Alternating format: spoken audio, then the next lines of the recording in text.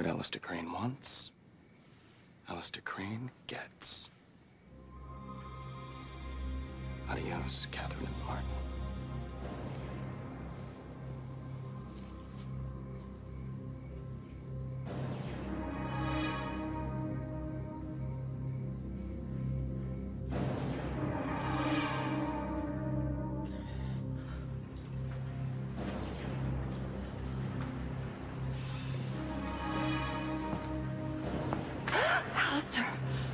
What are you doing out so late, Katherine? I didn't give you permission to take a stroll. Mother, how could you leave me that way?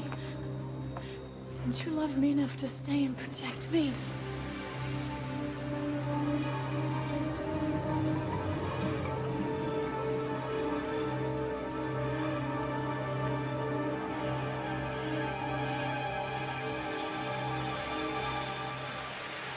Oh, dear God. Why are you crying? I just have the strangest sense that Sheridan is in some danger. You were sound asleep. It was just a bad dream. I hope so. I'm worried about Paloma. It's late and she's not in her room. Well, maybe she's taking a walk. No, I don't think so. She's been on edge ever since we talked to her about visiting her family in Harmony. Oh, well, I don't think we can blame her for being anxious. I'm not blaming her. But what have I done to my daughter, Katherine? If I hadn't left Pilar to run away with you, then maybe she would have been able to keep her at home with her and the other children. Paloma hates her mother, and it's my fault.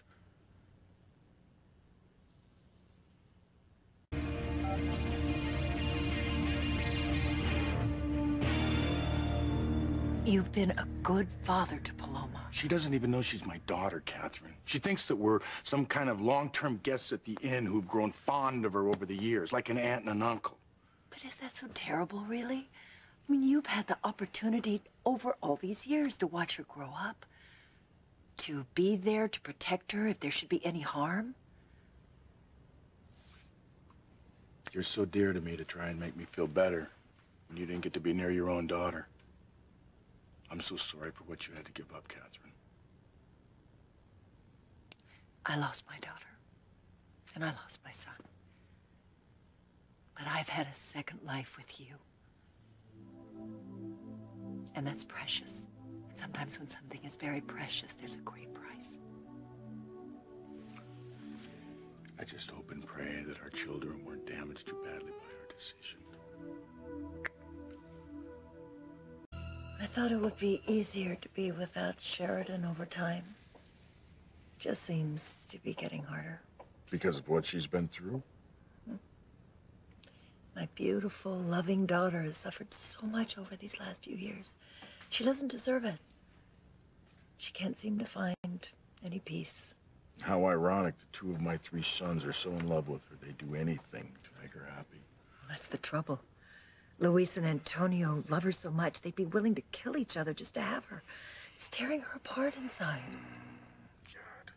If I'd only been there all these years to watch my sons grow up, maybe, just maybe, Antonio wouldn't have left home and he and Luis wouldn't be in this eternal competition.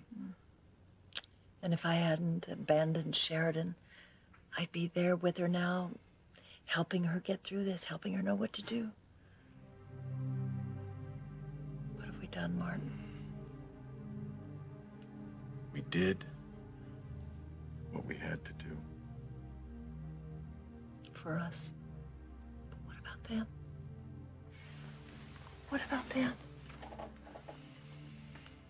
Do you think we should go home? Oh, you know we can't take that risk.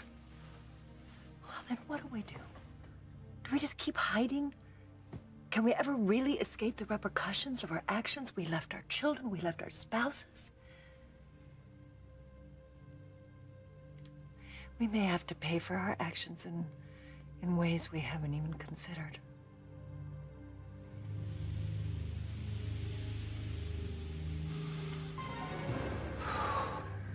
Hasta la vista, you two.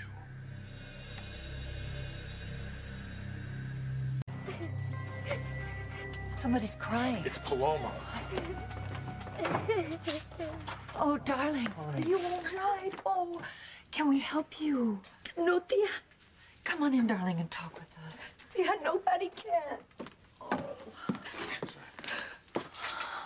Sweetheart, can you at least tell us why you're crying? It's stupid. I can't believe I was foolish enough to get my hopes up. About what? My mother, a friend told me that there was a woman named Pilar looking for me. And I was so excited. It turned out to be someone else. For a minute, I actually believed that she came to take me to harmony with her. That she missed me enough to come all the way here. Darling, she's been so ill. It doesn't matter, Tia. She wouldn't have come here anyway. She would have to love me to do that, and we all know she never has and never will. I can't believe that that's true. How can you defend a woman who leaves her daughter alone in the world to fend for herself?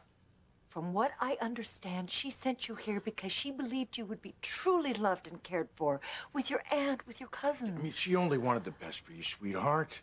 Every parent wants that for their children. Not mi madre, tío. She had 5 children. And what did she do? She singled me out to live in another country. So she wouldn't have to raise me. She wouldn't have to know me at all. Why did my father have to die? He was a good man, and he loved me. I just know he did. He never would have sent me away.